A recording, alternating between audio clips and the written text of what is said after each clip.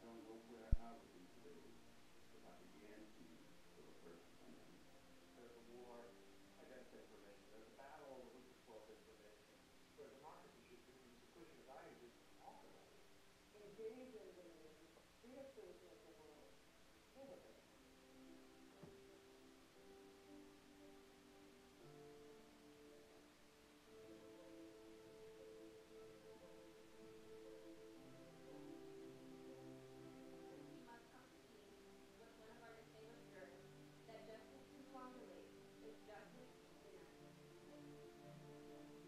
Religion and our beliefs are part of people's core identity. Very interesting to feel that you are protected by law and you have support to pursue your life. Reading.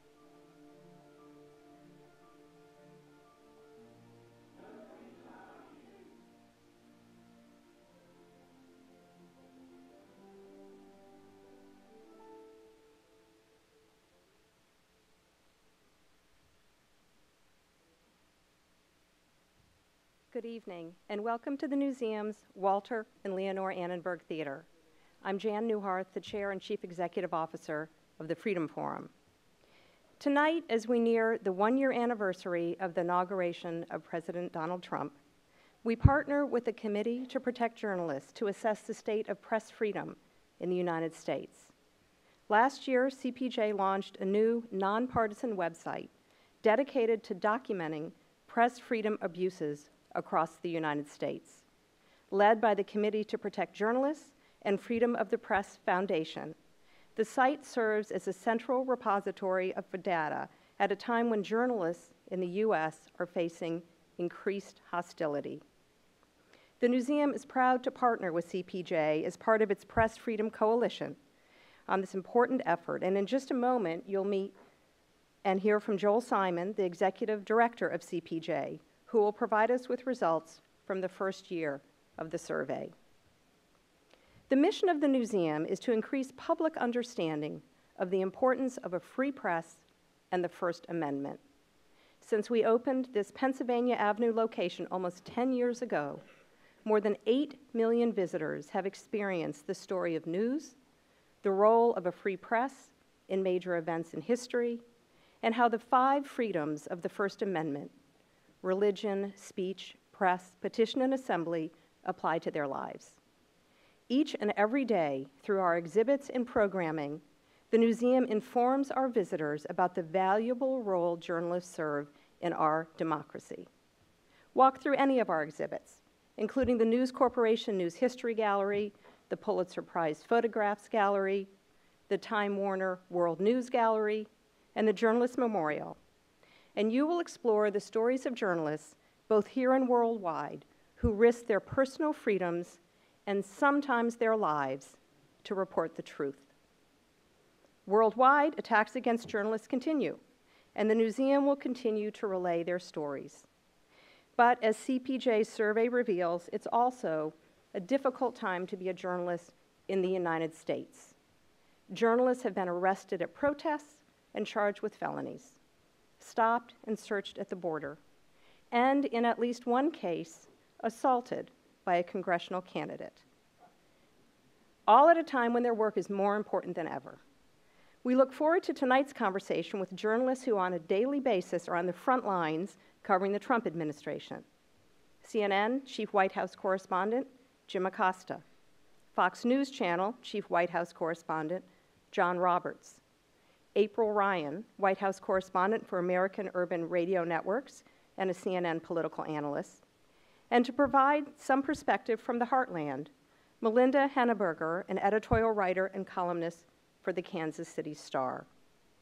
Our moderator tonight is Jean Policinski, the President and Chief Operating Officer of the Newseum Institute, the program partner of the Freedom Forum and the Newseum. We convene programs like this one tonight so that people of all beliefs can come together to discuss pressing issues related to our First Amendment freedoms. And we welcome and thank our Newseum members and friends of the First Amendment Society whose continuing support makes these programs possible.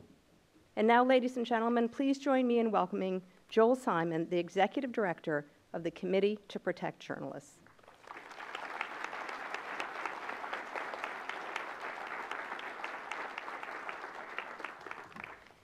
Well, thank you, Jan, and thanks to the Newseum for hosting us today. We're really delighted to be here. Just under a year ago, Donald Trump was sworn in as the 45th President of the United States. And the question we're here to answer tonight is, when it comes to press freedom, how are we doing?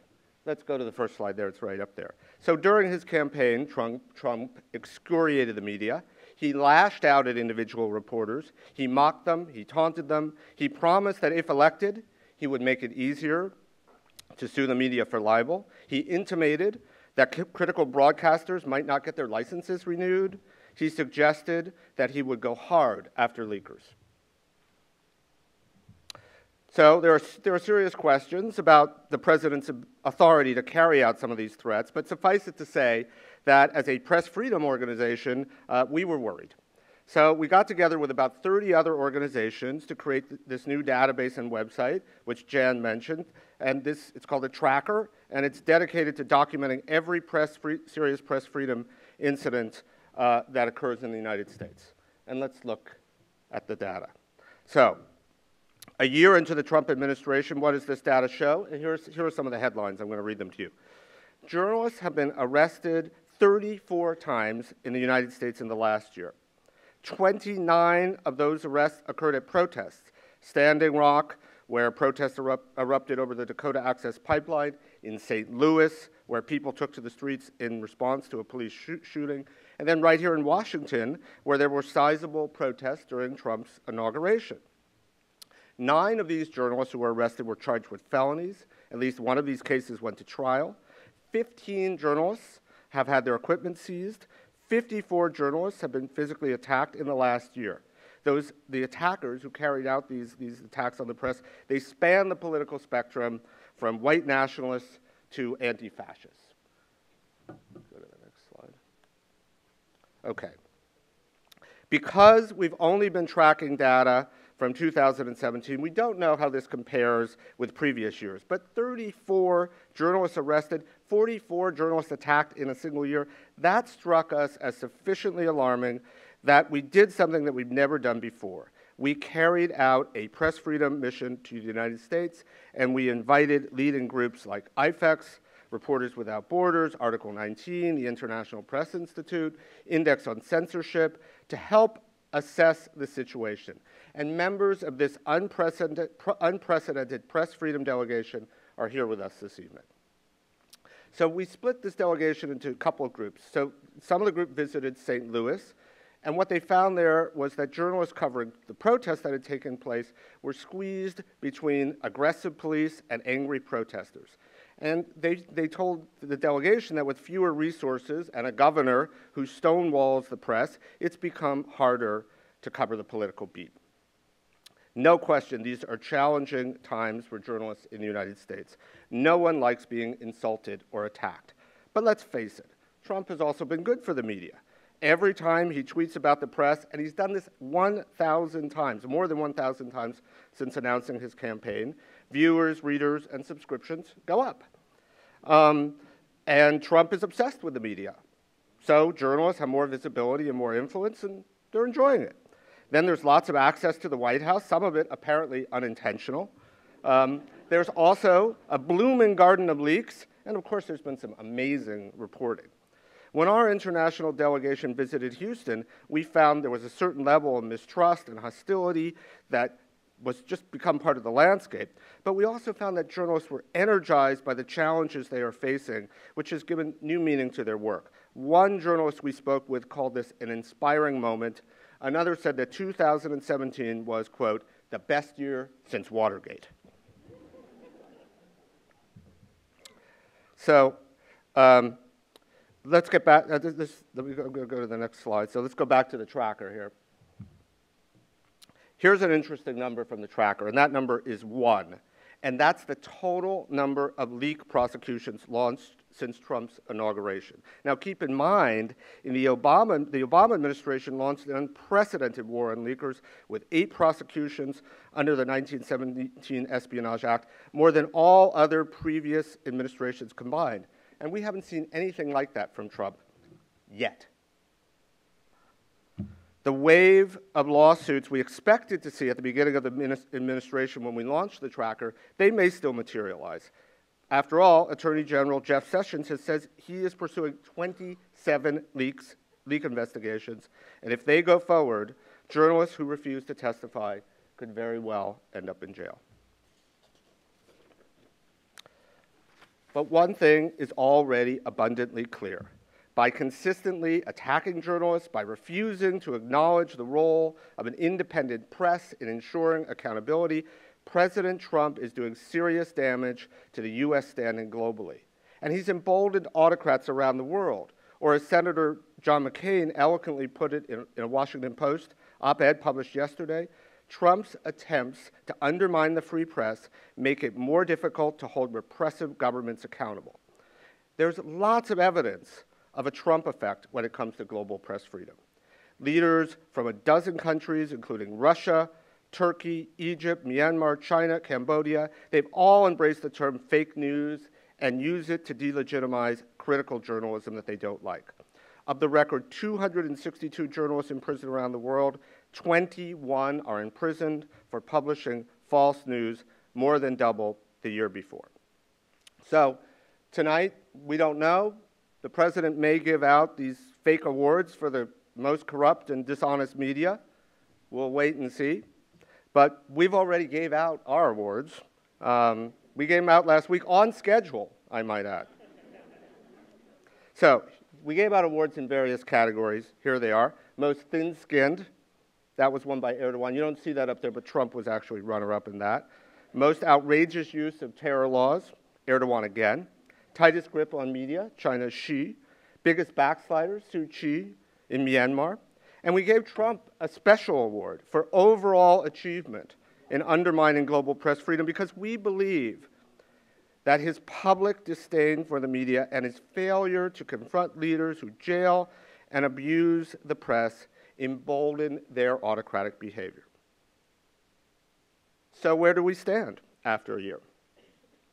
There's a surprising amount of violence and repressive action against journalists covering protests in the U.S., although we believe that it relates to a dynamic that preceded Trump, but it's out there. Legal threats may lie ahead, but they've not yet emerged. Trump's overheated rhetoric attacking the media has weakened global norms, eroded U.S. influence, and emboldened repressive leaders around the world. We have an amazing panel assembled to discuss these issues. And now I'd like to turn it over to the Newseum's own Jean Policinski, who will join us and lead our discussion. Thank you so much.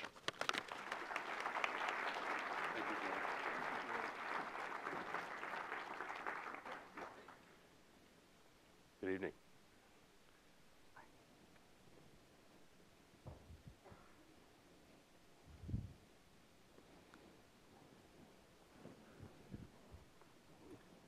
Nice to be with you tonight. Thank you for being here. Thank you to our panel for joining us for this discussion.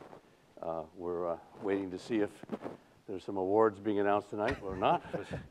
We may see news happen as it happens. Truly breaking news. Well, we'll see where it goes.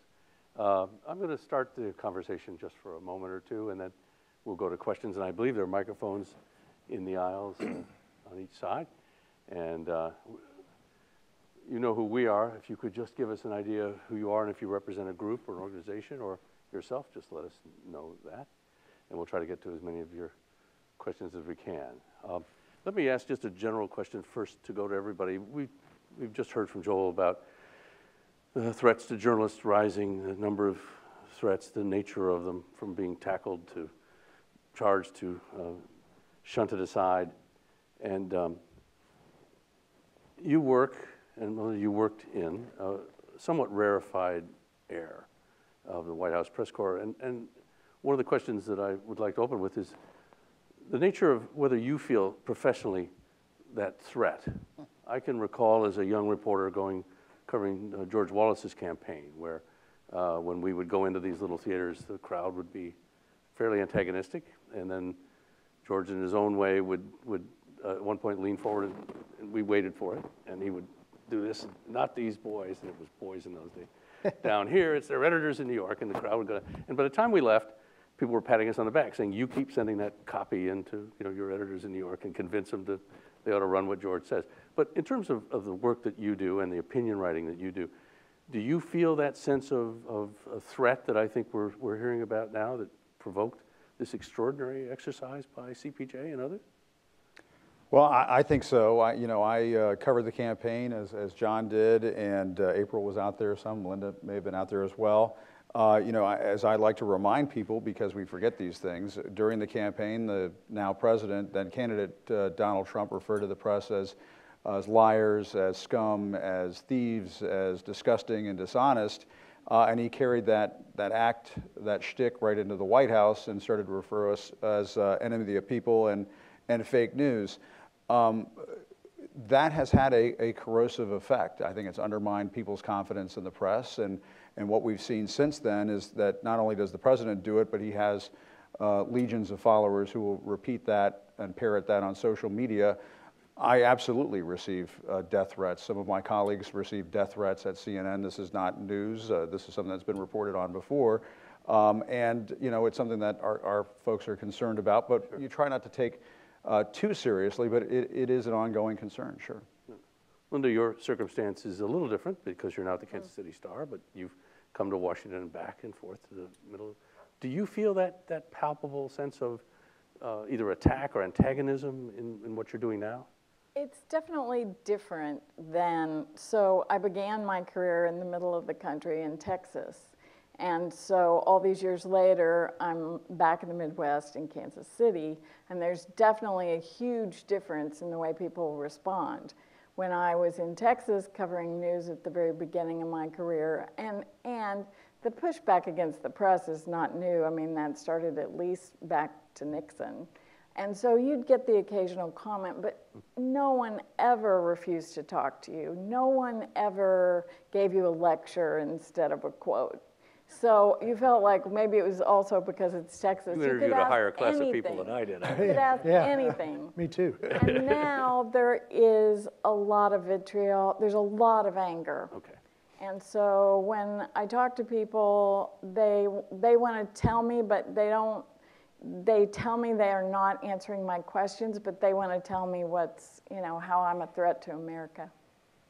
The campaign and the White House now? Well, first of all, let me state that I'm working with Fox News and have been working with Fox News for 6 years. For 5 years prior to that, I was at CNN. Jim and I worked together there, and Jim and I also worked together at CBS, where I was for 14 years. So I've seen this from a number of different perspectives. I've also been in a lot of different situations around the world, covering wars, for example, experiencing the dangers and the animosity of the public. Some of the places I was covering the war in Yugoslavia from Serbia. And we were downtown Belgrade and traveling across the country. And you got no end of people being extraordinarily hostile to you. I remember being in Haiti in 1994, just prior to what was the aborted U.S. invasion, and driving down the street or walking down the street with a camera and having people go like that to you as you were walking by. So I've seen various levels of threats around the world. That said, I would posit that this president is more antagonistic to the press than any president, I think, including Nixon. I mean, Ron Ziegler famously yelled at the media, but I don't think that, and Nixon called them enemies at some point, but I don't think it was to this degree. So I think that Donald Trump has certainly taken it to a new level. And there were a couple of occasions in the campaign trail where I think he took it too far. One of them was at the arena in Cincinnati, U.S. Bank Arena? Cincinnati, yeah. U.S. Bank Arena. I got there early because I'd come in early. But when the traveling press came in, then candidate Donald Trump was just in full foment about the press. And the crowd, which probably numbered at least 12,000, turned on the press in ways that I haven't seen before. And that was the night that, who was it that had to get escorted out by the, was it NBC? Was it? There was a number of us, yeah. It was one correspondent had to be escorted out by the Secret Service, but it looked like it was about to get dangerous. So you can take these things too far. And a free press is a hallmark of a robust and dynamic democracy. And anytime press is suppressed, we like to think it's in the very dark corners of the world. So I'd like to believe that the United States remains one of the points of light in the world, but I think that sometimes the president does take it too far. April, you have been a lightning rod at one point for this confrontation. In fact, I'm nervous sitting so close to her because if she gets hit. Trust me, So you wouldn't take my bullet. I know you would. Right, let's start over. Let's start over. April? There's been a shift in the atmosphere. Yes, we've seen this before, but never at this level. It's very real for some of us. Yeah. You know, unfortunately, I'm the poster child on some networks now for asking questions. Some of the same questions I've been asking before. For me, it's real. I've been getting death threats just for asking a question, a logical question. I'm making sure I am secure. The FBI is on speed dial, so is the Secret Service and local police department. And it got real for me Friday in the Roosevelt room. And you could hear it. You were there with me. Yeah, I was standing right beside you. You were standing right beside. So you know what I'm talking about. Mm-hmm. And it's have we ever had that happen before? I don't remember that. So I'm going to explain. I'm going to explain. But I wanted. We were standing right next to each other, and we're just now. I've heard it in different places, but not with an audience like that. Right. So we were. Let's set the scene. We were pooled Friday for the MLK. Means you represent everybody because you can't get everybody. I was for radio. He was for television, if I'm correct. Mm-hmm. And because it's a small, whenever there's a smaller space, there's a representative from each group to come in to that smaller space to report. And I'm going to tell you, I don't know if you heard this, but as I was walking up into the Roosevelt room, I heard the catcalling of the press.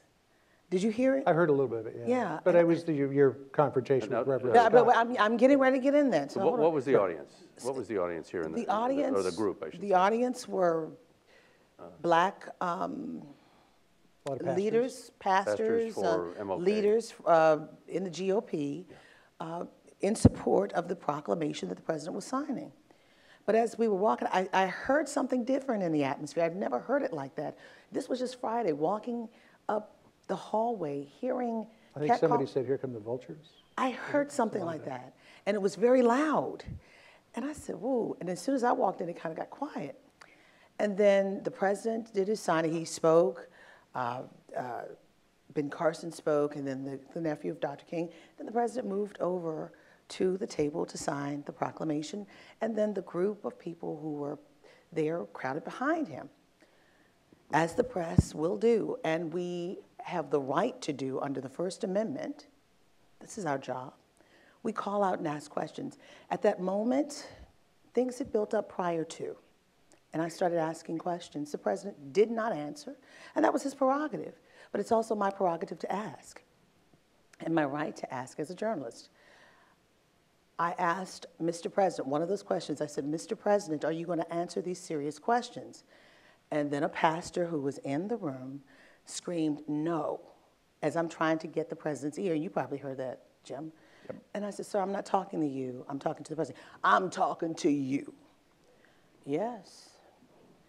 So then, I said, well, as a reporter, I'm like, okay, so when the president, I said, "Thank you for being the president," while the president was in the room. I said, "Would you like to talk?" He said, "No," because if he was so vocal, do you have something to say? Do you want to speak out?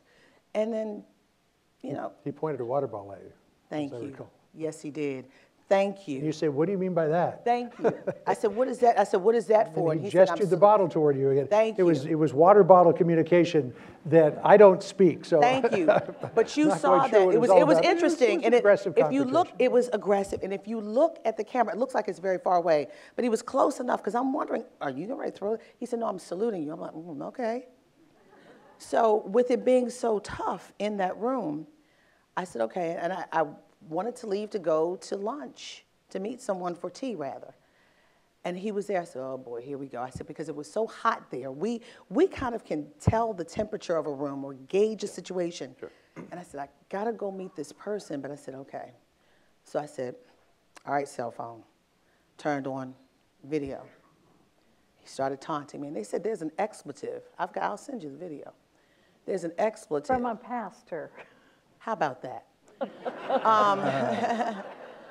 And there was an expletive, and then words were exchanged, and he said, "You were rude." I said, "But this is the First Amendment." I kept saying, "This is about the First Amendment." And I said, "When you come here, you understand this, but you don't tell me what to do." And it just kept, the crescendo of the moment was there. And I've never felt fearful like that. Yeah. Thank you for speaking truth to that situation. You were there, and I'm just thankful that because sometimes people don't voice what they saw. I was doing my job, whether you like the question or not. Whether you like the question or not, everything comes to the White House, from war to peace and everything in between. This is the President of the United States. And when you have people, not just black, not just white, wondering about comments that you've been making over and over, a pattern, I had a right to ask. And it's unfortunate, it's a sad day when you have to ask a sitting U.S. president if he's a racist. Which people did repeatedly. It was me that repeatedly asked. Well, there you go. There may have been a few others, but I wanted to ask you about a more recent incident. No, it wasn't for you, it was me. The Roosevelt Room. There you go. But Melinda, I go back to the Grant administration, I think, but you had more recent experiences than that. This atmosphere that we're hearing about, you're now at Kansas City, you do column and opinion writing, but you've worked here as well. You talked about it being maybe more sort of overtly hostile than you recall in Kansas City. Much more so. But what about this environment? I mean, when these people are doing what they do every day. I mean, I remember a time when the White House press corps was accused of being too chummy, too nice. Right. That it was too close a relationship. Oh, we still get that. Okay. All right. Yeah, well, some folks might be more than others, I think, John. Yeah. So, but I was going to say, I don't feel chummy. I feel like the chum. Oh, there we go. I like that. Very good. Yeah. But what about this environment now? I mean, in terms of what you've seen, the work, what's your thought about how these folks can do what they do? Well, I think it is it's always been adversarial, and it's our role to be adversarial, so that's definitely not new. What I think is the big change is the public's lack of understanding of what our correct role is. So, like, I saw something on Fox News website about what happened with Jim, and they were describing him being kicked out, basically, of a photo op for doing his job, for asking a question, as April was just describing, that sort of thing.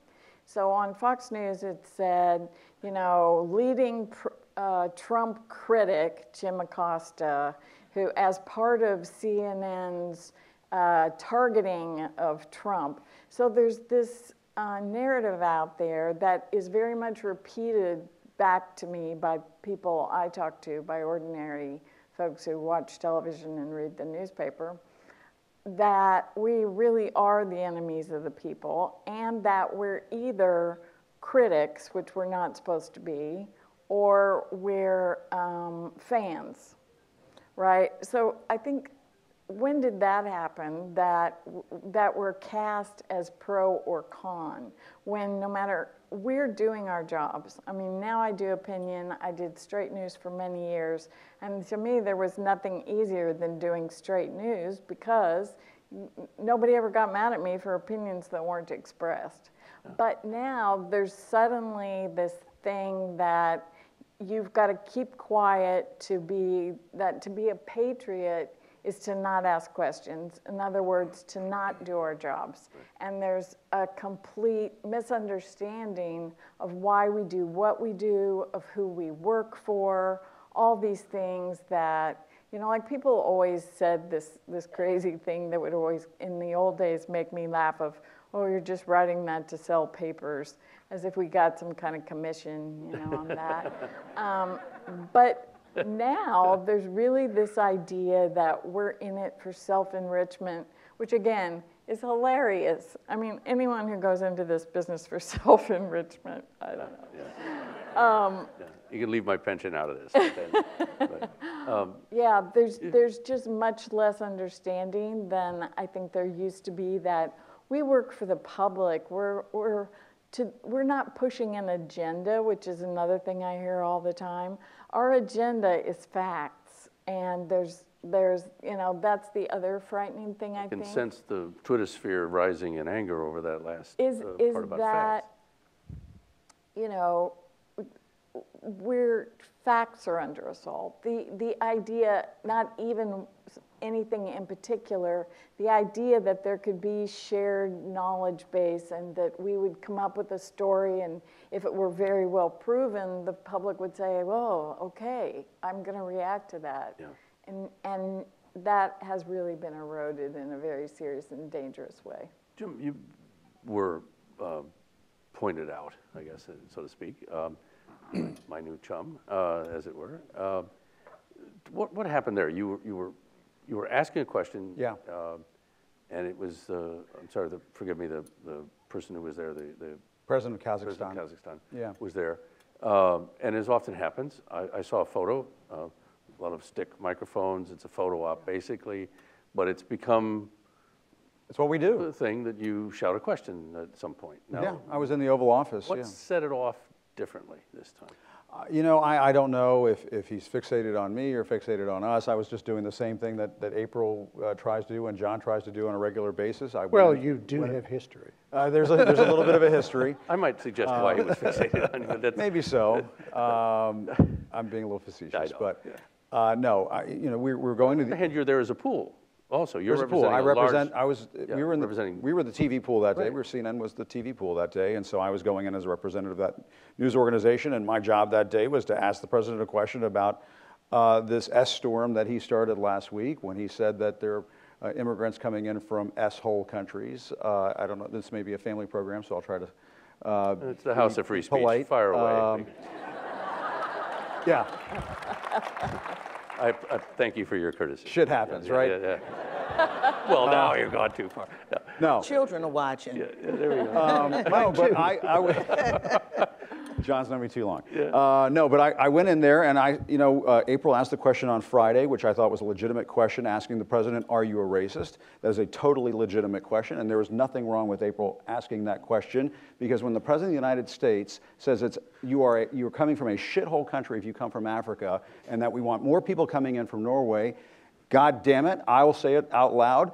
It is our right, it is our duty, it is our role to ask the President of the United States if he's a racist. Now, that question had been asked on Friday, but my job on Monday was to ask him about the second part of what he had to say, which is, I would like to see more people coming in from countries like Norway. So I asked the question, and he paused, and he said, I want people coming in from everywhere. White. Do you want more And then white? I said, well, what about white and Caucasian countries? And that was what set him off. Okay. And he said, out. Now, listen, to pick up on what Melinda said and what John said and what April said, and let me just get this out, because I want to get this out of my system. The only reason why we're here tonight, the only reason why we're having this subject, all due respect to Melinda, I'm going to differ with her somewhat, it is not just because the public does not have an understanding of what we do. It is not because the public lacks the intellect or the sophistication to understand what the media is doing. I don't believe that for a second. I don't want Absolutely. And I don't think that's what you were saying, 100%. My belief is, and it is a strong belief, is that the President of the United States is acting in a way that is simply unpresidential when it comes to dealing with members of the press. We should not tolerate this. Okay. And no, I'm sorry. Let me just say this. It is not right to call us the enemy of the people. Exactly. It is not right to call us fake news.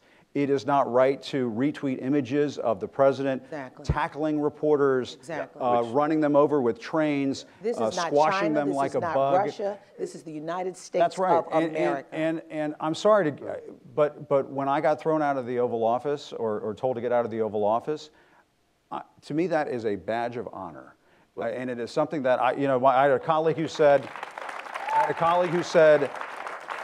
he sent me the transcript without underlined in red ink. He said, frame it. And you know what? I am going to frame it. I am going to frame it. Now, but can I piggyback off? Can I answer? I just want to make sure I'm not No, criticizing you but at all. if I could answer We'll that, go here, then there. I think that the reason people have come to misunderstand our role from previously having very well understood it is because of the president, in part because of the president. That's right. And frankly, I also think Fox News plays a huge role in constantly telling people that we are the enemies and that we are behaving as adversaries instead of as watchdogs on the government. April, then John. I'm going to say this. This is, and even if it weren't me, I sat on the board of the White House Correspondents Association for 3 years, and I understand advocacy for the press. I understand support for the press, for this small elite group who is dealing with a lot in that it's this hurry up and wait thing. But in the midst of trying to get the facts, there's something that's gone terribly wrong here. And I'm going to go back to August, when there was an ad that the president said, I approve this message, a campaign ad. He put targets, he approved of this. He and the campaign put targets on the heads of journalists and news anchors. And there was only one White House correspondent in that ad, 23 seconds in, me. I was the only White House correspondent. Everybody else asked questions. There are targets on our heads. There are people who literally take this in and think we are the enemy, like we've got some agenda against him. I have worked with 4 administrations, to include this one. I've had a decent relationship, a friendly adversarial relationship with each one. I am not the enemy. And when you start going down that road, you have to really look at it. It's this smoke and mirrors thing. They want to say that we're the enemy, but the real issue is the truth is your enemy. And when you go against us, you suppress the information to the American public or to the world. That's the enemy that you hate. It's not us, because we are the conveyors of the truth. That is the problem, but we get the targets. This is a really serious subject. Well, it gets back to, John, what you were saying about Let me make a completely neutral observation here, which will encompass kind of sort of all sides of the story as I see it. And I've covered a number of different campaigns, number of different presidents. This is a president who is, as I said earlier, more antagonistic toward the press than any president that I've seen in the past. But this is a president who also believes that the press is more antagonistic toward him than any president in the history of the United States. He is besieged every day by stories that are, trying to find the worm in the apple in the Trump administration. Now, in every administration, there's plenty of worms to find, and so you do find a lot. At the same time, a number of very, very prominent stories have been incorrect, and he feels aggrieved by that. But then at the same time, here is a president who, in his personal life, made his bones and his fortune and his personal profile through the media. So this process has evolved over time, and to some degree, this is a much more extreme example of it. It's kind of like what happened with John McCain in the 2000 campaign. John McCain was the maverick. The press loved him, wrote fabulous stories about him. He ran for president. It turned 180 degrees, and John McCain came to hate the press as a result of that campaign. I think it's a similar dynamic here. It's just that it's exponentially larger than that was. You also have a president who, more than any in my memory, inserts himself in as a newsmaker, not through spokespeople, not through cabinet members. Every day and multiple times a day, right? I mean, multiple times a day. Sometimes being a White House correspondent is the easiest job on the planet, because you just wait for the president to tell you something. Tweet away. One last thing on your remarks. Yeah. I was listening to those, and I, for whatever advocate, devil's advocate, whatever you want to call it. Sure. There are people listening to you saying that's that guy's agenda, that he's talking about what you need to do to, go after the president's, rather than just recording or transmitting what he had to say. Yeah. There are people out there who heard that and didn't hear democracy, they didn't hear free press, they heard agenda. Well, our agenda is to tell the truth and to give people the facts. And, that is our job, no matter who the president is or what names he calls us. On day one of the administration, remember the first full day in office, Sean Spicer came into the White House briefing room and said this was the largest inauguration crowd in the history of the world. No, he screamed it. He didn't say, he screamed it. He screamed it, full stop. And then he didn't, like the Minister of Information, Baghdad Bob, He didn't take any questions, and he bolted from the room. Yeah. And, you know, listen, And the we people who all refuted turned, that I think were John seen was with as me that day. We all looked at each other, and we all were, what the hell just happened, you know? Yeah. And it has been that way almost every day for the last nearly 365 days. And so I know that, and I desperately want the folks who live in those states that voted wholeheartedly for Donald Trump to hear this and to think deeply about this. And that is, you know, we are Americans, and, you know, we have a proud, rich tradition of rough and tumble politics. Amen to that, absolutely. That's going to happen. That's been happening since, you know, Thomas Jefferson was accused of and at least nobody's beating anybody else with canes. Yeah, that's right. Yes. But we've also, since the timing of our founding fathers, had a rich and profound respect for the news media, for the press, the First Amendment, the right to free speech, and the right to just tell the truth, to tell people what's happening on a daily basis. And so, you know, they have this, you know, visceral reaction to what we do on a daily basis, but in part, it's because, and I've said this before, it's like the truth is on fire. And April and John and I, we go into the White House every day, and we're like firefighters putting out the fire.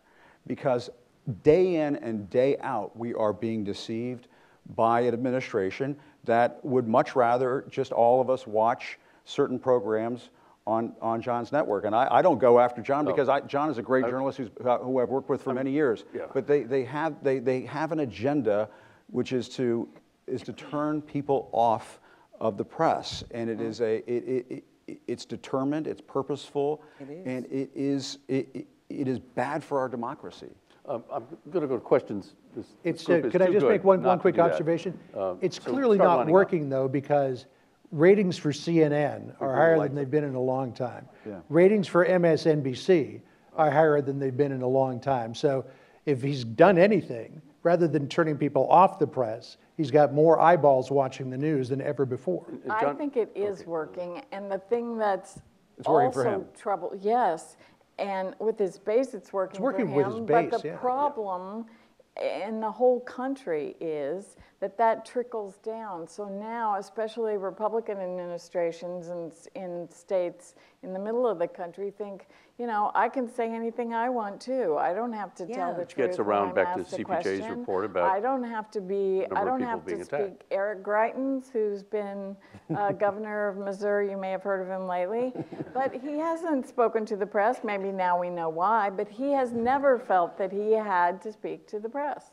And he spoke to the Wall Street Journal, but he will not speak to local media much at all. Technology, too, is making it easier to not speak to the press. Right where I'm going. And it's you know, we've seen presidents before. I mean, Roosevelt went around what was then a conservative press. Fireside chats? By fireside chats. We have the fireside No, I didn't tweets cover now. Roosevelt. I don't know if you did. That's okay. No, I heard about him, though. But then Kennedy, people forget, jumped over the press that he thought was antagonistic to him by having those briefings on television. Very telegenic guy. Mm-hmm. He used that new technology, relatively new of television, live. But this is a total assault on the press. Well, and this that is April. I hear you. People always want to get their message out in different ways.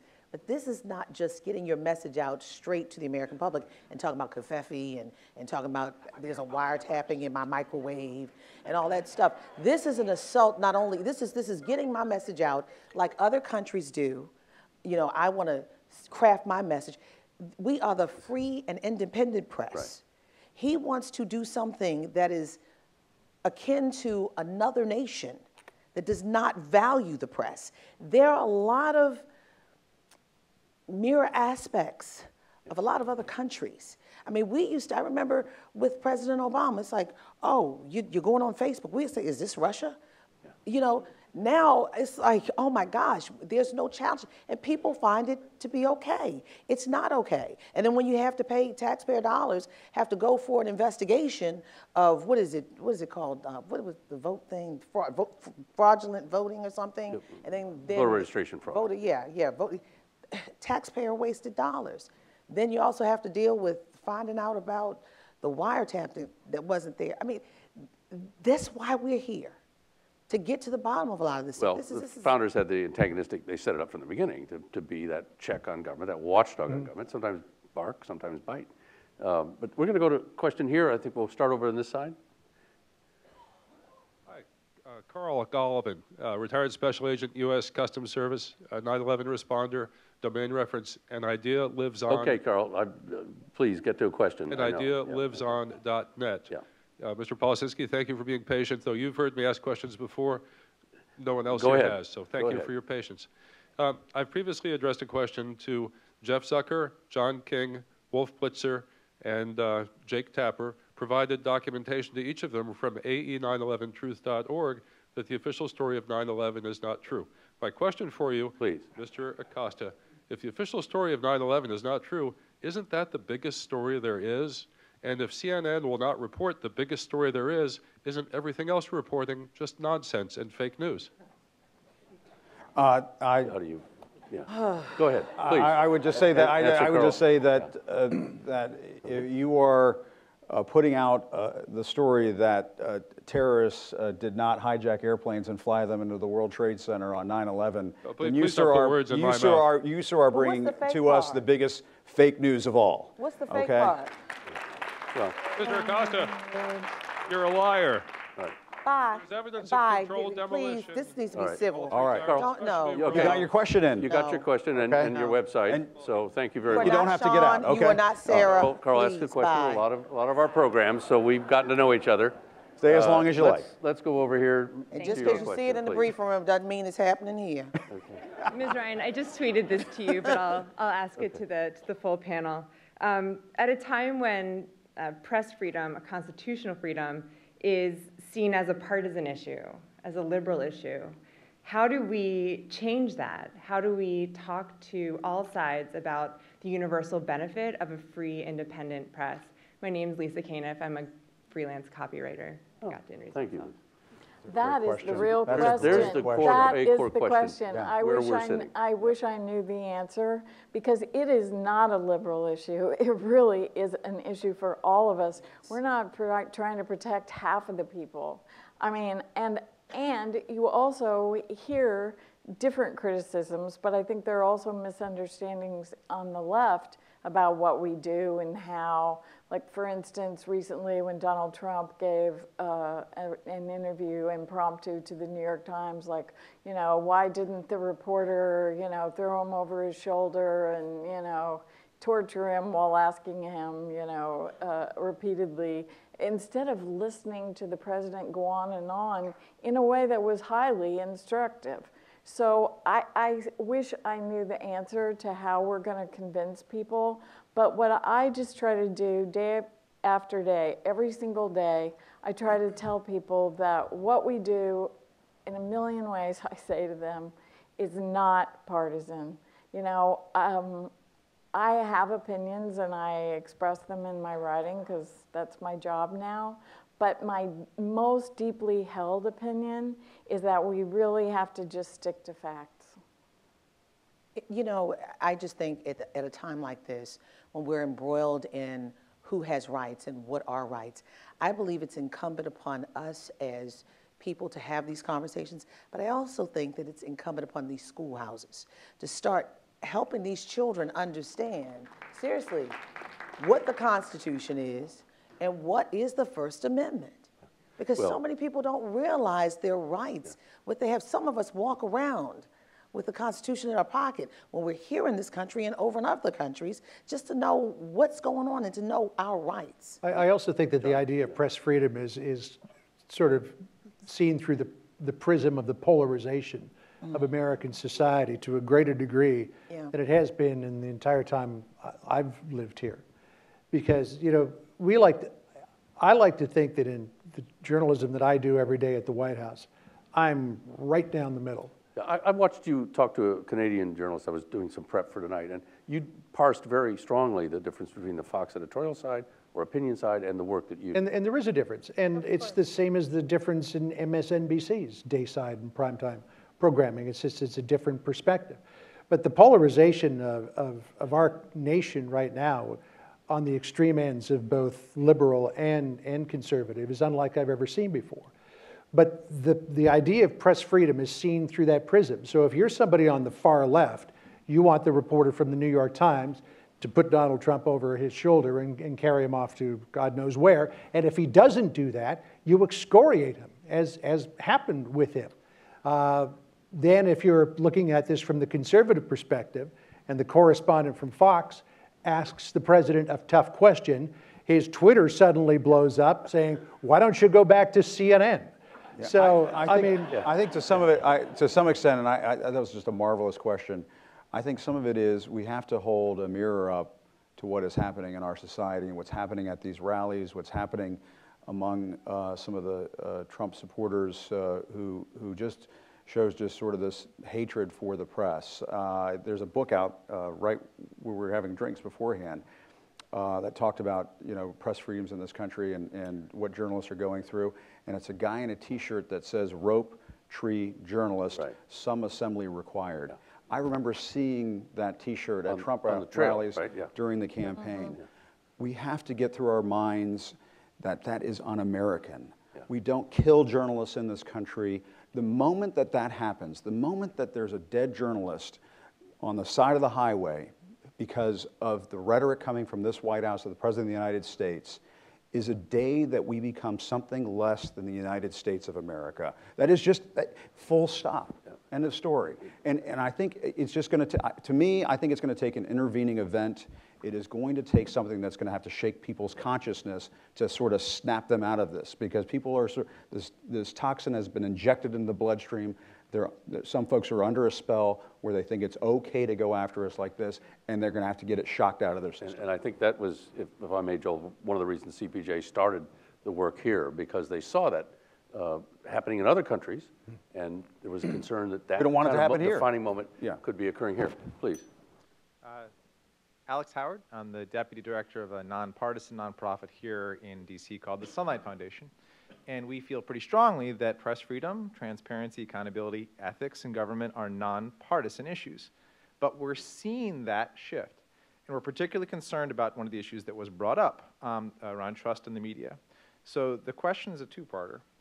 First is, low trust existed before this presidency for a variety of reasons. What are you personally doing at your networks to address that, or at your paper, or on radio, I should say, with you? And in particular, I have to ask you, Mr. Roberts, you've serving as a journalist in an honorable way. I watch you on the briefings. You say you play down the middle, you ask tough questions. But your network is undoubtedly amplifying anti-press rhetoric and attempting to delegitimize the institutions themselves. That, combined with a president and a party that seems unwilling to censure even a congressman-elect who assaulted a journalist and then lied about it, we are at a difficult place. And you said that I don't think there's been an impact. Well, the research I've seen from Pew, right, which is about as trusted a nonpartisan group as we've got, says that there has been an impact on Republican views of press and views regarding censorship, regarding whether it's okay to assault a journalist, and views regarding change in libel laws, which the president talked about as well. Now, he talks about a lot of things and doesn't do them, like the awards show that's gotten canceled. A couple other things. Maybe. It hasn't been canceled yet. It's early. It's early. Is it canceled? Was it canceled? All right, we'll see what happens. But I want to bring this back to these two questions, because to me they're the most serious that face us. Yeah. The delegitimization is an authoritarian tactic. Yeah. Are you all going to call it out as such? Okay. And what are you going to do about trust in your networks? And you're asking individually, what are they doing at their network? I think that would be useful if you're willing to pose the question. Now, when I say that it hasn't had an effect, I'm not saying that it hasn't had an effect on certain individuals or certain segments of society. Mm-hmm. It hasn't affected news watching. People aren't turning off the news. They're turning it on to a greater degree than they ever have before. Rachel Maddow, who's now got the highest rated program on television, at least more than tripled her ratings as a result of people interested in hearing her perspective, mostly on the Trump administration. So from that standpoint, what he has been trying to do to delegitimize the press has not worked. Certainly there are people who are his staunch supporters who, I would say, have a greater mistrust of what people call the mainstream media than they have in the past. But what are we doing in our newsroom and in our little, let me talk about my little world, which is a 4-by-6 cubicle in the basement of the White House, right beside what used to be the bottom of the swimming pool. Lovely place to work. We every day strive to get to the truth of what's happening, regardless of whether that truth reflects well on the president or poorly on the president. And our group of people, and there's myself and Kevin Corke and Blake Berman, who works for the Fox Business Channel, and usually a couple of producers, who every day try to find out what the truth is about what's happening. And that's what we're doing to try to practice good journalism. April, with that question, you know, I think there are people who, you talked about getting death threats. There are people who would say that you are far removed from that effort to get the news, that the critics of, and I am not one of them, but the critics of you would say, you know, that you're out there like those liberal media types trying to make a case against Donald Trump. How you know, within your work, how do you even begin to respond to something like that? You know how I begin to respond? I am blessed every day for the last 21 years to be able to question 4 American presidents. And I have respect for that highest office in the land, no matter who is president of the United States. And I tell people to this day, there are those never Trumpers, I'm like, he's still your president. And there's still a matter of respect, but at the same time, I am allowed to question him. My right as a journalist, I am asking him questions. I'm not sucker punching him. I make sure that when I go out there and I ask a question, and I know there's another onus of me, because the unfortunate piece is I'm a woman and I happen to be black, if you didn't know. So, and people believe that a large portion, a large swath of America who are black, they just don't like the president. I want to interview the president. I have asked Sarah Huckabee. I've gone publicly on Twitter and asked the president of the United States, I would love to interview you. I would ask him the same questions I asked Sarah Huckabee. And I probably would put the question to him again to give him a chance to explain. I want to hear what the president has to say. I'm not trying to formulate, well, you did this and you did that, so therefore you are. No, I get a culmination of voices and hear what they say. I talk to people constantly, inside and outside of the White House.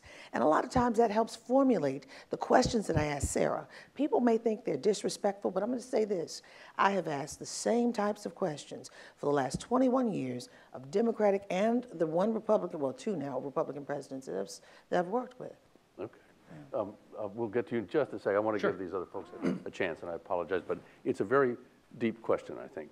Yeah, and I think what April was doing on Friday, what I was doing yesterday, was just trying to ask the question. I mean, that's it. You know, you were asking about an agenda earlier. I want to know. The agenda is to ask questions and get at the truth. So, and sometimes, you know, they're a little tough with us. We got to be a little bit tough back. You know, we have to do our jobs. But to this gentleman's question right here, I think every news organization is searching for those answers right now in terms of, you know, what do we do to say that, you know, what the president is saying about the press is not right? I think one area of improvement for all of us in the press, and it's just my observation, mine alone, is that I would like to see the various news organizations band together a little bit more and show more of a united front and say, okay, when this guy is thrown out of the Oval Office, everybody goes. You know, we all go. Or news organizations put out a statement that says, you know what, that's just not going to fly. And same with calling us the enemy of the people and so on. I would love to have seen, when that tweet came out on that day when he called us the enemy of the people, every news organization, every network, every newspaper across the country say, not acceptable. That would have been, and I think we're going to learn as we go, but I think moving forward, news organizations, we have to be a bit more of a united front in that area. The election seems so far away now, longer. Yeah. No, they're campaigning right now. They're actually campaigning right now. But you know, there was more soul searching after this election, I think, among the press organizations in terms of avoiding, of not knowing what was in the middle of the country, or if you want to be pejorative, flyover states. You know, there was more talk about that. I think that's a conservative talking point to say that people say flyover states. People really don't talk like that, I think. But anyway. But what about this idea of in your news organization, to get to that question, what do you feel the need to go in and tell people remind them of the mission and remind them of... Oh, gosh, I wear it out. I mean, I write about that a lot. I think that one reason that you don't see more, you said, what are we doing to put out that, these are authoritarian temptations and tendencies. I think the reason you don't see more of that is that there's a fear. Well, when you do that, you will hear, stop your whining. It does often come across to people, right or wrong, as we're being too self-referential, you think it's all about you, and stop your whining. Well, it's not about us at all. It's about the public. I mean, we are only working for the public. And so I think the main thing we have to do is show them by the excellence of our work, hopefully, and by what we do, what our true agenda is. You just hope that in the end, people will see that for what it is. But I do also think we have to make a much stronger case for journalism, and I have spent years telling people on the right and the left that, when they're dancing on our graves, it will be so much worse for democracy if we're weakened even further, because, that's just a recipe for a golden age of corruption. Well said. Thanks so much. I'm Jeremy Cadden. I'm with the Human Rights Campaign, but really I'm here tonight just as a private citizen. And despite my youthful good looks, I am old enough to remember the most trusted man in America, Walter Cronkite. And I'm just curious to hear the panel's thoughts about how we got from, those sort of, that golden age where people just sort of turned on the news and trusted what they saw to where we are today. Because there were 3 networks back then. There were a handful of newspapers that came out every afternoon and gave you a daily digest of news. And now all you do is you pick up this and you get news not by the day, not by the hour, not by the minute, but by the second. And you've got... From hundreds of... You've got exponentially greater number of journalists or citizen journalists out there now who are disseminating this information. Sure. And a lot of times you don't know what to believe, you don't know what's accurate. We've got, again, the fractionalization of America in terms of political ideology, the retrenchment of ideological positions on both sides. And we're just a much different country, and we have much different communications and media than we had 30 years ago. I used to love, when I was living in Canada, I was living in Toronto, I used to love watching Walter Cronkite every night. That's why I got into this business. I watched him do the space program, the moon shots, loved it, and said, one day, I want to do that. And for a short period of time, I actually got the opportunity to sit in the same chair as Walter Cronkite had sat in when I was filling in on the evening news. But we're a much different world in terms of media, telecommunications, and technology than we were back then, and it's just a natural evolution. And I also think that all institutions were more trusted then. And now we have, unfortunately, questioning is good, but disregarding is not good. And I think that we have moved away from skepticism to just completely distrusting all of our institutions. I think when Walter Cronkite used to end his show when he said, that's the way it was because we did not know his politics. And now we know, you don't know my politics, you'd be surprised. But if we took the politics out of it and just talked fact, it would be a different moment. I don't know if people would be listening or watching, because I believe that the line has been obscured, and I think it started around during the Clinton years when fact versus opinion it was kind of like convoluted. It was like, is this a fact person or is this infotainment? Yeah. It started changing around that time. And now you almost know everyone's politics, be it reporters, be it opinion people on the air. It has gone into a whole nother realm. And I miss that. I was a kid who grew up watching Walter Cronkite. My dad would sit on the sofa and I said, Daddy, why are you always watching Walter Cronkite? And as a child, he said to me, he said, April, he said, I want to know when the world is coming to an end. And, wow. And I should have run like a crazy person, but instead I ran to it like you. I ran to it. Walter Cronkite had a big influence on me. And that's what, and I always use him as the example. You did not know his politics, and I'd rather not know someone's politics and hear it straight versus all this other stuff that's out there. But let me just challenge you all, though. The news business was different, and we touched on it a little bit about infotainment. I mean, you had Sunday morning talk. You may have had PBS with Buckley, but you didn't have this moment when, with all due respect, some of you appear on a show where there's more opinion than news. Your network approves, or you do it. But also, you go back and do straight reporting. You watch, particularly on cable, where it goes from reporting to opinion. You know, I mean, I have to say, I long for the days of the National Campfire, 3 nets, major newspapers, and they wrote about stuff. Now, it wasn't exciting. I love when gas was 49 cents a gallon, too, but that was a long time ago. Yeah. But I think, people are still buying gas. They're not buying news. That idea of media in America is gone. We cannot pine away for the past. We have to accept this is where we are now, and this is what we have to deal with. John, how do you get that faith back in that environment if it's not going to go back to the old days? I think what you do is you just try to you do your job to the best of your ability, and you try every day to tell the story accurately. Okay. And regardless of whose side it comes down on, you tell the story accurately, and you disseminate that information to your viewers. And if you've got a good story, other people are going to pick it up, and it's going to snowball from there. All right. I was just going to say, listen, we are all walking around these days in our own information bubbles. And I think one of the ways that I think in which, what happened? We have an award. We have an award winner? Okay, wait. Okay, wait. Listen, okay. I think we may have a presidential Wait a minute, listen. I'm going to tweet it right now. Okay, forgive me. It says, from the real Donald J. Trump, despite some very corrupt and dishonest media coverage, there are many great reporters I respect and lots of good news for the American people to be proud of. Wow. There you go. Thank you. I think we should all wave, I believe, in that was his award. Feel free to do that, too. Oh, wait a minute, hold on. I don't know if that's the pre-show to the fake news. I was going to say, yeah. Right, okay. But wait, there's more. Okay. Oh, wait a minute, and the fake news winners this is the are, red wait a minute, carpet. Oh, all right. That was here we go. okay.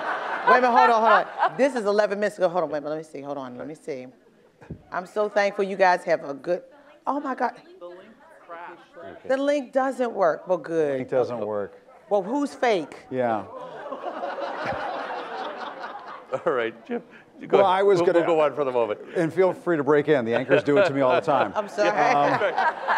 Breaking That little news. card Breaking says news. breaking news. We'll see if we get it. I'm getting the RNC website that it's linking to. Getting deja vu. It's crashed. No, I think we're all walking around in these information bubbles, and I think one of the ways that Donald Trump was successful in that campaign was he was able, and I think Democrats are going to have to get good at this, he was able to put together these penetrating messages that were able to break through people's information bubbles. And I would remember going to Trump rallies all the time and saying, my God, there's a lot of Democrats here. People wearing construction boots and overalls, and they look like they just came from the factory or so on.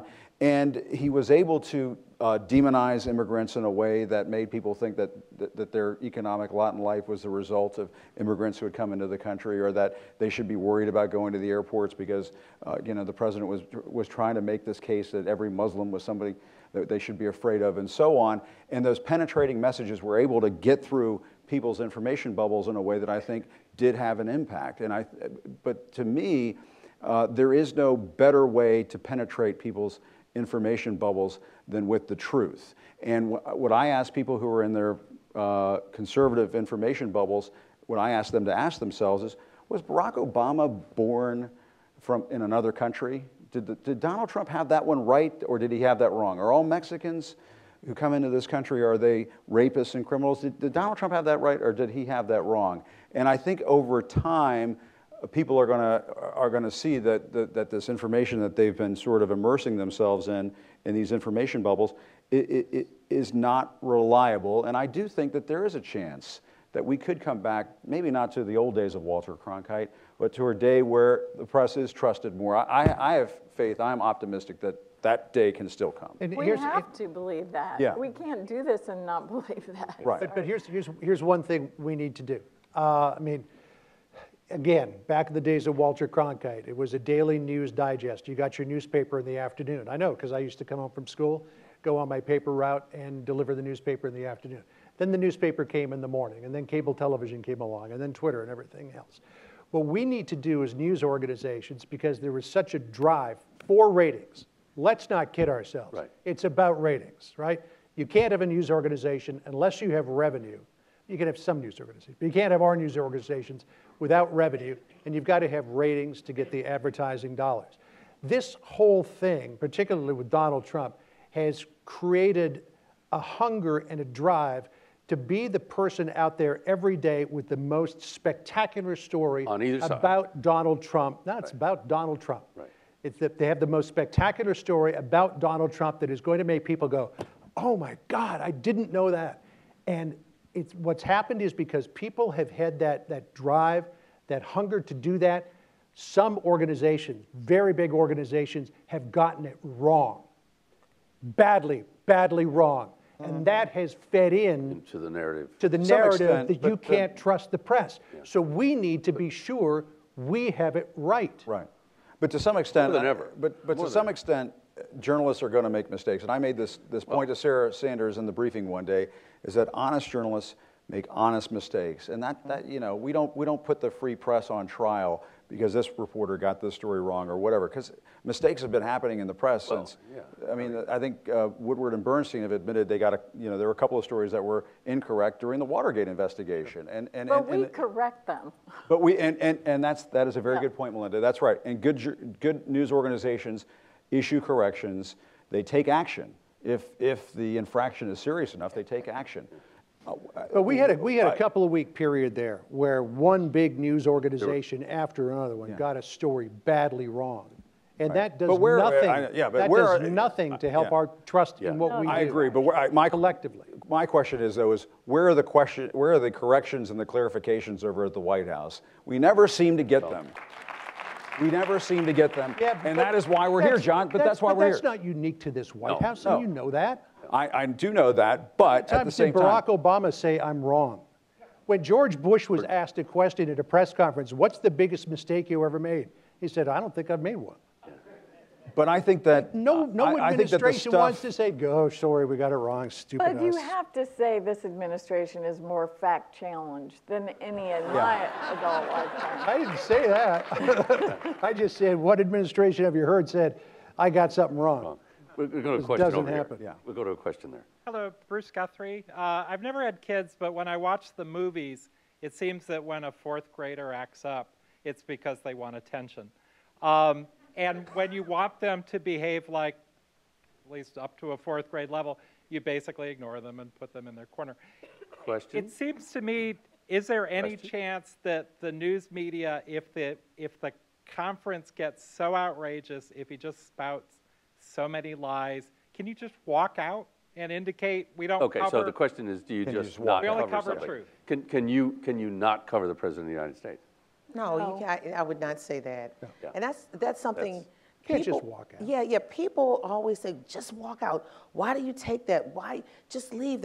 People say those things all the time, and the reason why we don't walk out is because if we walk out, you don't find out any information, and it creates more of a problem. It creates more of a terse atmosphere. It creates a whole conundrum, particularly with this administration. If we walked out, we may not have our seats back. Look, our way of protesting is to just tell the truth. That if somebody tells a lie, we say that was a lie, and here's the truth. You walk out now. Of course, I famously walked out of a briefing once, but it's because I had a live shot that I had to get to. That's what people said this to me too about the briefing. That's our ammunition, though. Instead of walking out, when it's over, you walk out and you say, "This is what was said. Here's what the truth is." I've heard this comment a number of times that you should just get up and walk out. I've told people, Jim, how can you? People say, Jim, how can you take those responses from Sarah Sanders? She doesn't answer your questions and so on. What I tell people is that sometimes the non-answers are more revealing than the answers. And I want that. That's why I was furious with Sean Spicer when he turned off the cameras in the briefing room. I want that. I want people to see everybody to be able to see that. Absolutely. We have two people left. If you can direct a question to, forgive me, I can only see two. Three. but I think we're going to only have time for 2. If you can ask a question specifically to... It's all right, we'll actually do 3. 4. It's actually 4. And that's going to be 5. All right. My very if you can make the question to somebody individually short, let's do it. Okay? Part of the attack that we're having on journalism isn't just the president making statements or demonizing news, but there is a deliberate disinformation campaigns that are happening. What do we do to protect truth without damaging the First Amendment? Where is that balance, and are there organizations externally or governmentally that need to step up and do that work? Well, we've never had a government-regulated press, so that's probably not a good rabbit hole to go down. Well, you're sitting in the house of one of them that tries to work on that. CPJ, you're looking at Reporters Without, and there are a number of organizations that, we have an education campaign, if I can take that on. We have an education unit right now that reaches 10 million students with how to look at the news, how to deal with this issue of junk news. We don't call it fake news. I think there are a lot of people out there trying to deal with this issue of how do we deal with the administration and that we have, the administrations we've had in the past, and long-term bias, questions about press bias.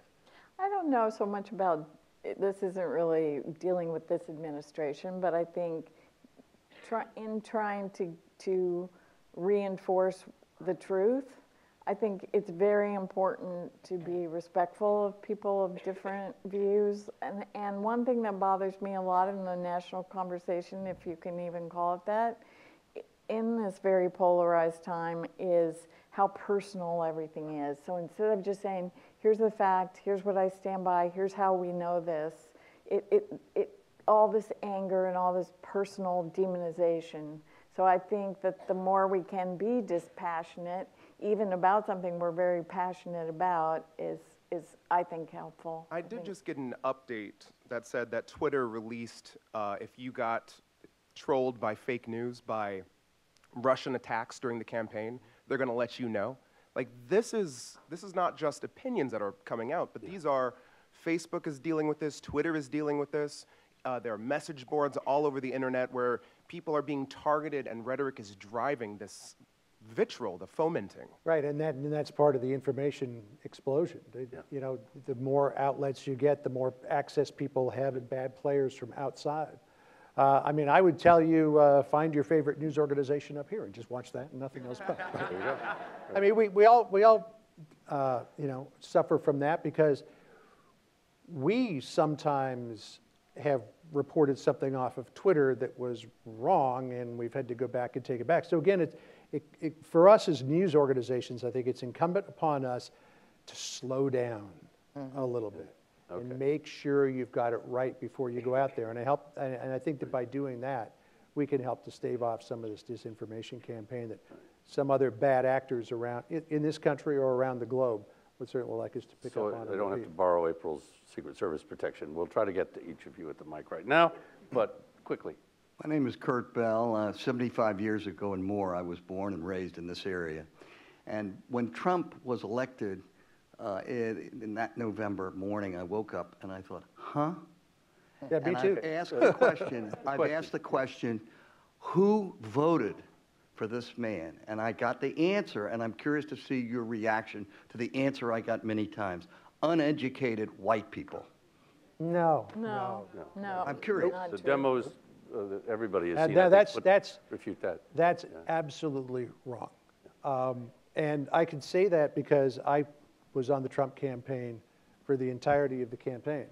And I went to all of these little towns and all these flyover states, because if you are a conservative, you do believe that you live in a flyover state. If you're anywhere other than California or New York or other countries up and down the coast. And they're not uneducated white people. I mean, there are a lot of very well-educated people. There are a lot of people who are what are called what are termed the heart and soul of this country, who believe in President Trump because they believe that he is the one that is going to make their lives better 4 years from now. So it's a total one more incorrect idea to believe that that's who voted for him. From talking to people where I live now, who many of whom are still very passionate supporters of the president, they're like anyone else. They're, you know, from well-educated to not. And I feel that it's not even that they are so sure he's going to make their lives better. I think they like the way listening to him makes them feel.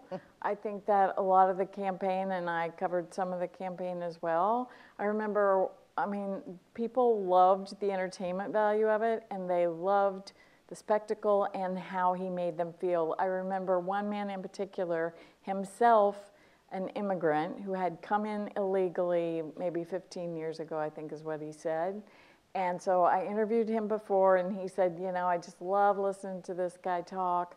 And so he gave his spiel. You know, it was all about building the wall and, you know, the usual thing about press hating. And, you know, I'm amazed that no incident of violence happened against the press during the campaign. So after this rally, I went up to the same man, I saw him again, and I said, so what do you think now? He spent the whole time talking about you know, as an immigrant. And he said, he was laughing, and he said, I can't talk too long, I got a wall to build and pay for. Okay. So you know, there were some surprising Trump supporters. Sir, question quick, and hear the last one. We're going to go there first. My name is Stephen Thomas, and I'm a citizen. It's just been 1 year. 1 year. It's here's not my even question. here yet. Here's my We question. like to think of the White House as being measured in dog years. However you every measure, day it's 7 days long. It'll be a year, January 20th at 12:01 and p.m. however it's measured, it's a relatively short period of time. My point is, something has been unleashed. And I'd like to hear you start reporting on what has been unleashed. What has been unleashed that set the stage for this? And then what do you want me to do? What do you want the rest of us as individual citizens to do? Because a lot of people in my neighborhood are just turning the news off. I will say that as members of the press, we are not part of the resistance. We are not here to resist from a political standpoint what this president is doing. We are here to resist if our rights as journalists are attacked. And I think that that is our responsibility. But I think people have to start thinking deeply about what's happening to this country. I think what we saw last week, what the president said in private and became very public, is something that we have to spend a lot of time thinking about. And they can deny it, and they can run away from us and try to kick us out of the White House. But when you have the President of the United States referring to countries in Africa and Haiti as shitholes and saying that you want people to come in from Norway, it reminded me of when we were at Trump Tower in August, and he said that there were very fine people on both sides, meaning that there were very fine people among the white supremacists and the Nazis. And my question to people, and this also comes back to talking about banning people coming in from Muslim countries or targeting immigrants in a way that is, in many ways, just racist. And people just have to start asking themselves, does that feel like America? And to me, that is just a question that I come back to as a journalist on a daily basis. And you know, some people say, "Oh, Jim, you're grandstanding, you're showboating." You know, I feel very passionate about this. My dad is a Cuban immigrant. My mom raised me by herself. I'm the child of a single mother. John knows my family, and you know, the country that I grew up with. We were talking about Walter Cronkite earlier. To me, is changing in ways because of what we've been told over the last couple of years. And that is, it's okay for this group of Americans to be against this group of Americans over here. And it may sound like I have an agenda, or some of us have an agenda, or that we're coming at the president too hard. But at the end of the day, there are just some deep, profound American principles at stake every day when we come into that White House. And I don't feel ashamed at all of the job that I've been doing there. And I think it is our job to speak truth to power and to ask these hard questions every day, because in many ways this country is changing. And it's changing because what's happening at the top. And that's why what we're doing right now, in my view, is so important. You asked what you can do. A couple things. One, people I meet in the grocery store, I say, please subscribe to your local paper, wherever it is you live. I mean, it's really important to actually support journalism, even if you can support it online, a couple bucks a month. I mean, that's so important. And I think the other thing that it's important to do is to talk to people with whom you disagree in a respectful way, because that's the only way that we're going to bring the country back together. And you know, a very interesting point of that is, I think a large degree of where we are now is a reflection of how politics has been evolving. It used to be, recently as 20 years ago during the Clinton administration, that Democrats and Republicans could get along, and they could actually do something that's good for the country. They don't do that anymore, and politics has become a zero-sum game, not just where I win, but I win because you lose, and we need to get past that.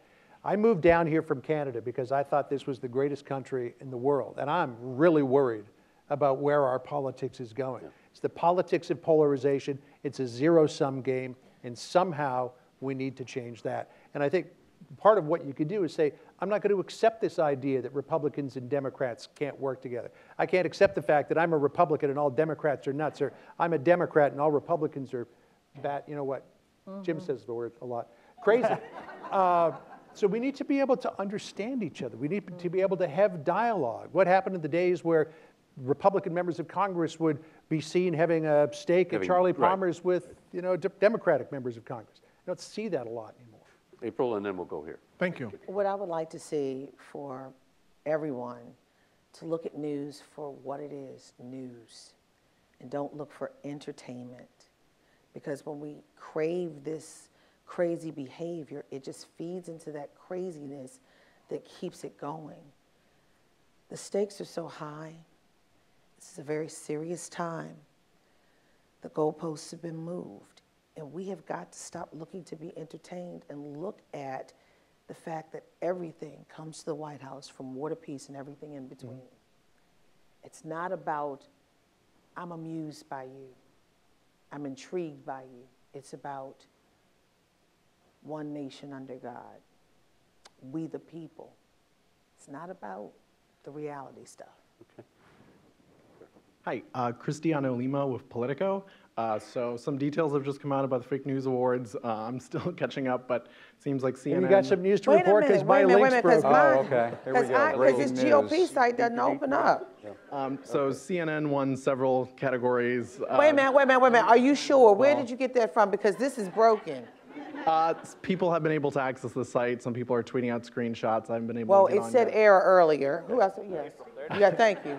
Okay. I just wanted to get a response from the White House correspondent. See, I'm real. See, I want the facts. Okay, we'll do. Okay. Internet Archives got it. Okay. Okay. So just wondering if the recipients had any response, and if you... On behalf of the network, Jim, what would you like to say? Yeah, that's right. Yeah. I would say, having been called fake news myself, that the President of the United States is the king of fake news. Ooh. He is the king of fake news. He said Barack Obama was not born in this country. He said Mexicans are rapists and criminals. He has said many things. He said he lost the election because undocumented people voted by the millions. He said that he had the largest inauguration crowd of all time. I mean, the list goes on.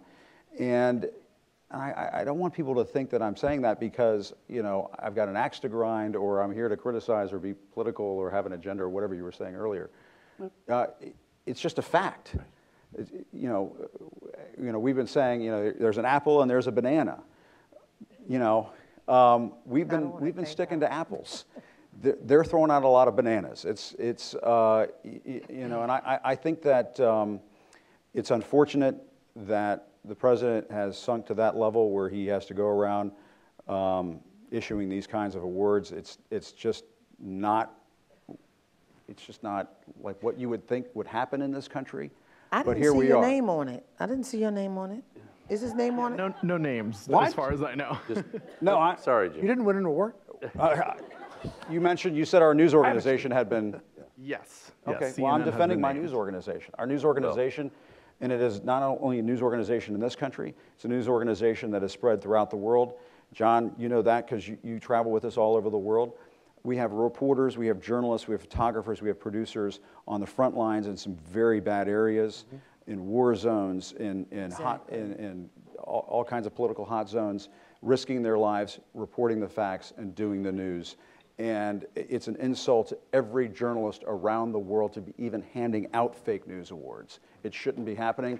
Not only, forget about in undemocratic countries, it sure as hell should not be happening in the United States of America. And you know what this is going to do? This is going to change the dynamic. He's pointing fingers and pointing out things. I mean, he even went back to right when he was, when he became president, and the reporter, we all know who it was, made a mistake and didn't see the king bust in there.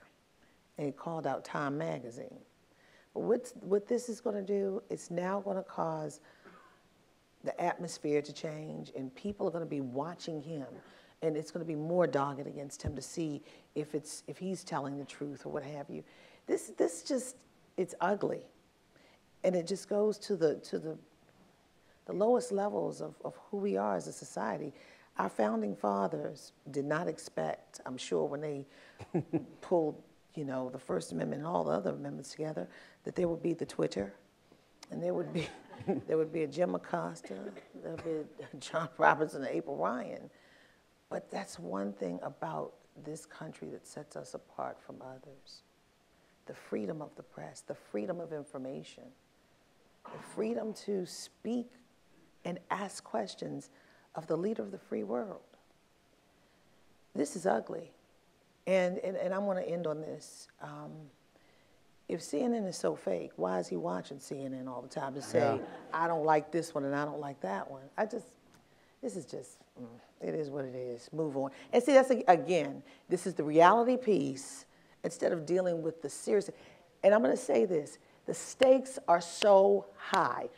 Why put this out now when they are trying to figure out how they're going to pay for the government before it shuts down at midnight Friday? We got a leader over in North Korea whose button is not as big as ours. Why are we doing this now? It's not a joke. Agreed.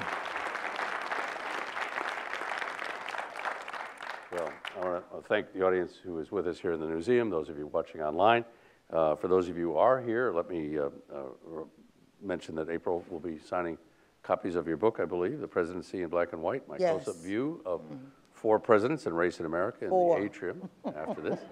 But again, thank you very much. I will have to close with this thought, if I may.